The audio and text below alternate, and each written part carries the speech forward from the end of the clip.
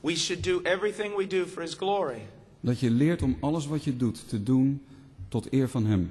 The things we should watch only because they bring glory to God.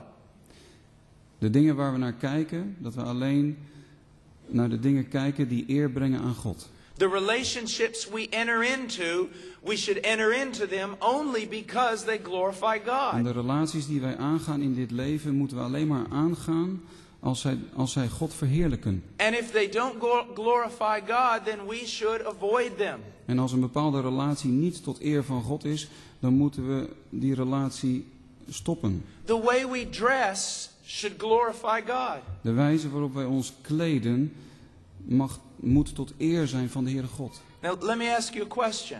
Nou, laat me u deze vraag stellen. And just answer this in your own mind. En probeer er voor uzelf eens een antwoord voor te formuleren. How many times in your life when you have stood before the mirror dressing, hoe vaak is het gebeurd in jouw leven dat je voor de spiegel stond, jezelf aankledende? have you looked in the mirror and asked yourself this one question? Heb je in de spiegel gekeken en heb je deze vraag aan jezelf gesteld? Does the way I look glorify God? De wijze waarop ik eruit zie, is dat tot eer van God? Would some of you have to say, I've never done that in my life? Zijn er onder ons vanmiddag die zeggen, eigenlijk heb ik die vraag nooit gesteld. Do you see the problem? Zie je wat het probleem is? And not just in that, but in every aspect of our life. Have you ever been watching television? En niet alleen daarin, maar in alle aspecten van ons leven. Heb je ooit naar de televisie gekeken? And asked yourself the question, does this glorify God? En heb je wel eens televisie kijkende jezelf diezelfde vraag gesteld? Is dit ter ere Gods? I have a friend who has a television set.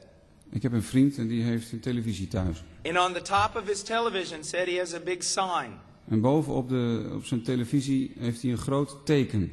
Does the program you're watching glorify God? Het programma waar je naar kijkt, is dat ter ere Gods? He hates that sign. Hij heeft een hekel aan dat teken. But it saves his life. Maar het redt hem. Do you see? Zie je? Many times when a preacher preaches, I think the audience thinks he's just reciting poetry or something. Ik heb de indruk dat heel vaak als predikers staan te preken, dat de luisteraars denken dat hij het over poëzie heeft of zo. You listen and you say, oh, that's nice. Je luistert ernaar en je zegt, nou, dat klinkt mooi zeg. Hallelujah. Halleluja. But you don't think you have to really listen to it. Maar je denkt tegelijkertijd dat je er eigenlijk helemaal niet echt naar hoeft te luisteren. One day a preacher was preaching to a small church. Een keer was een prediker die stond te preken voor een kleine gemeente.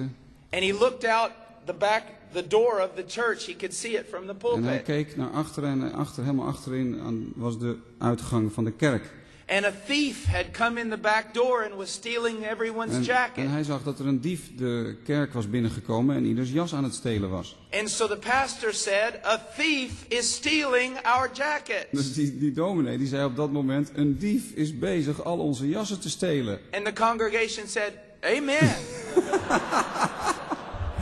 En de hele gemeente zei, amen broeder. And he said, no, a thief is stealing our jackets. En de dominee die zei, nee, er is een dief bezig onze jassen te stelen. Glory to God. Prijs God, zei de gemeente. And then when the church was dismissed, everyone found that their jacket was En toen gone. de dienst eenmaal voorbij was, kwam iedereen erachter dat hun jas was gestolen. And the pastor said, I told you. En de dominee zei, dat heb ik jullie toch gezegd? And they said, but you were preaching. We didn't think we had to Maar listen. de gemeente zei, dominee, u was aan het prediken. U dacht toch niet dat we dachten niet dat we moesten luisteren naar u?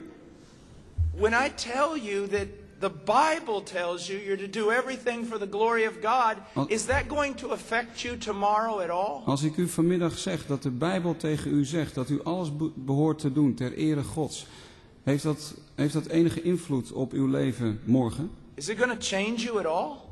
Gaat het u veranderen? It better. Dat zou zo moeten zijn. Because now you're responsible.